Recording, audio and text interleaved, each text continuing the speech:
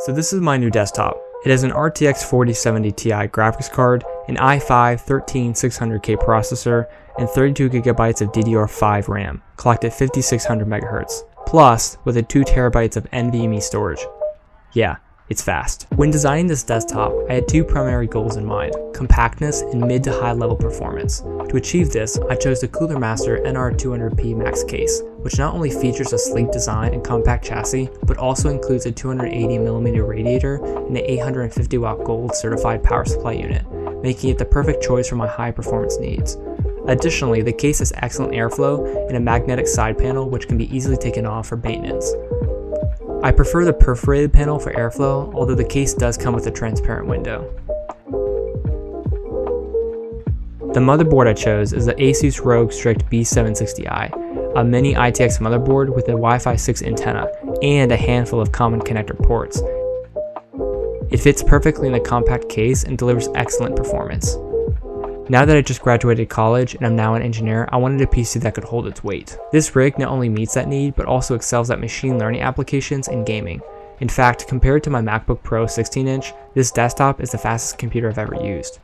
When it comes to gaming, I've been able to achieve over 100 FPS on ultra settings at 1440p with most games that I've played.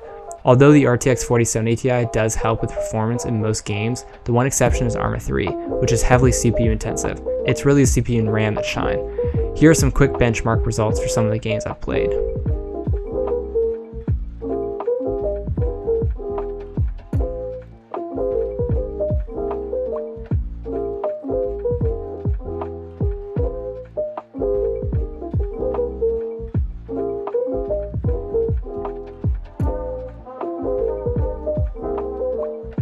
In addition to the desktop itself, I've also carefully chosen my peripherals to enhance my experience.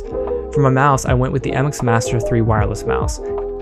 And for my keyboard, I chose the Hitachi Slim W3, which is perfect for those who prefer a smaller and less bulky mechanical keyboard.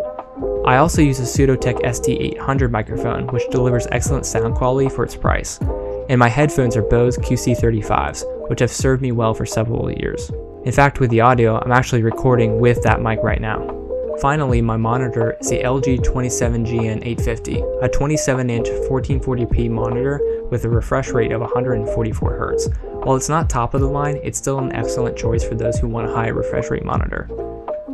Overall, I'm extremely pleased with this build. The peripherals that I chose just enhance my experience with the desktop, and the desktop itself is a powerhouse for performance.